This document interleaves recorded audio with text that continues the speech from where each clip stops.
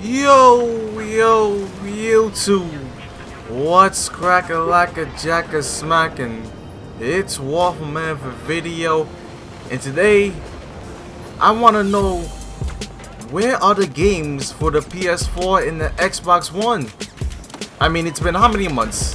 December, January, February, March, April, and now it's May. So it's been 6 months since the release of those next-gen consoles. You know, the same consoles that can't run some games at 60 frames per second. The same consoles that don't run everything at 1080p. I'm talking about those consoles, mainly the Xbox One. You know, the Xbox One, you gotta step your game up a little bit. You've been dragging a little bit behind the PS4. But where are the games for these consoles? Now, I'm not saying that these consoles have absolutely no games, but it's been 6 months and we were promised, you know, a couple of games, you know. Like, for example, what happened to Drive Club for the PS4?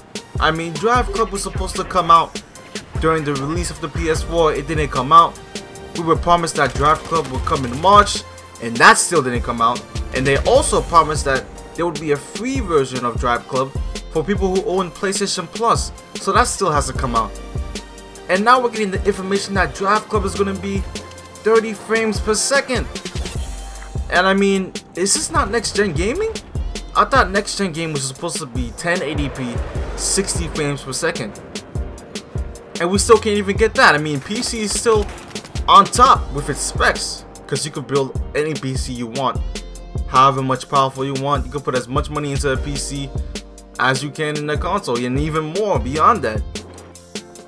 So, you know, other than a couple of ports, the games on next gen aren't really next gen to that level yet.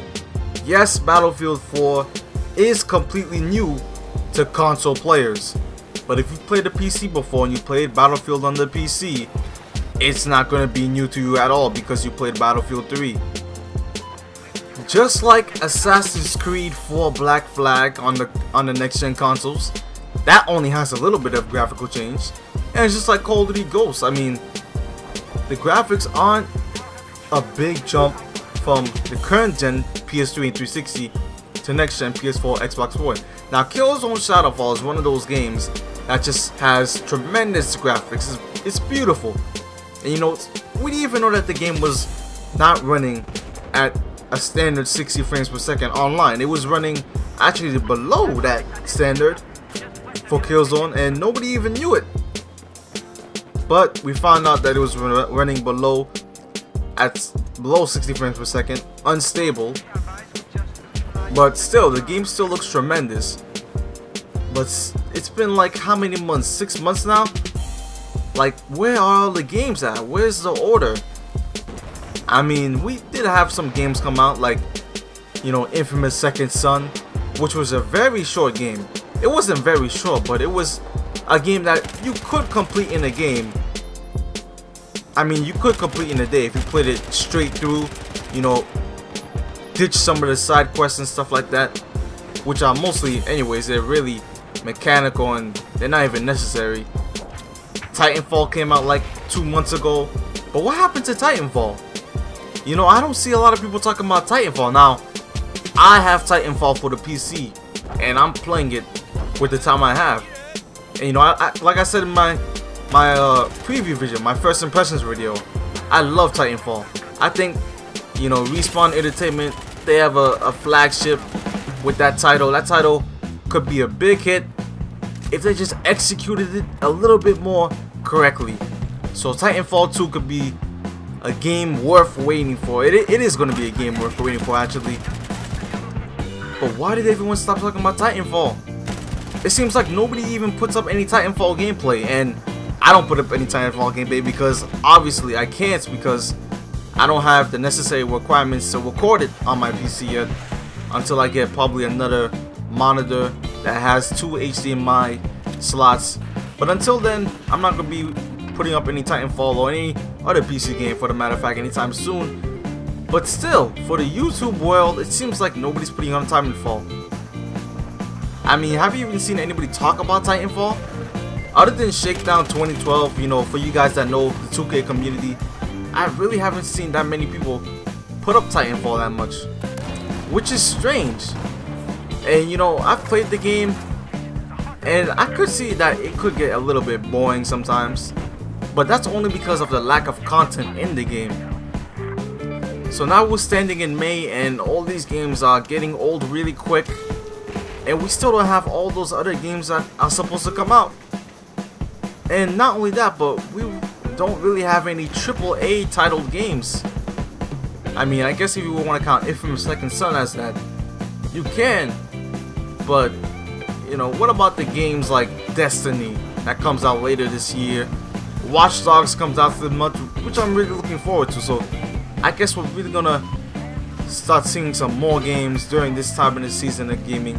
Even though summer is when gaming becomes really dry, and you know, that's when gamers go play games that they haven't really played before. So this month we got Watch Dogs, and if you have a PS4 and you haven't played the greatness of The Last of Us, that also comes out next month, remastered. Now, remastered games and definitive editions like Tomb Raider did, those games are not really part of this next gen. I mean, they do have upgraded graphics, upgraded, you know, animations and stuff like that, but those shouldn't be counted as games for this generation. I mean, do we really just want a bunch of remastered games from last generation? I mean, come on, it's only been a year since those games came out. Only a year.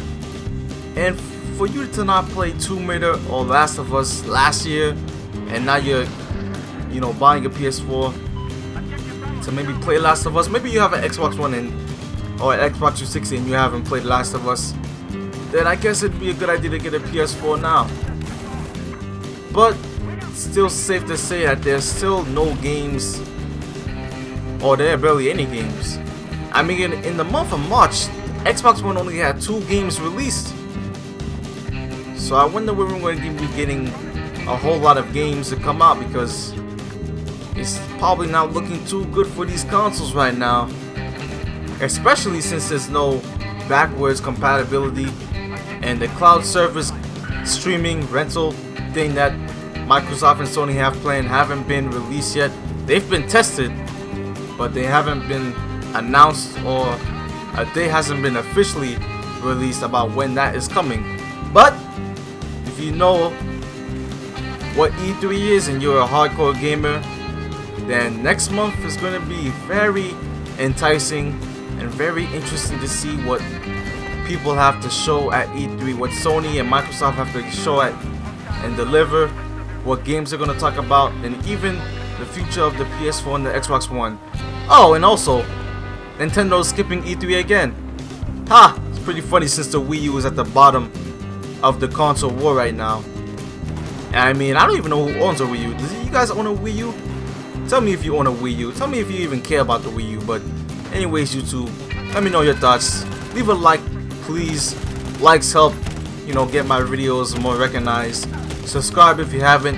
2K14 channel right here, and also gaming channel in general.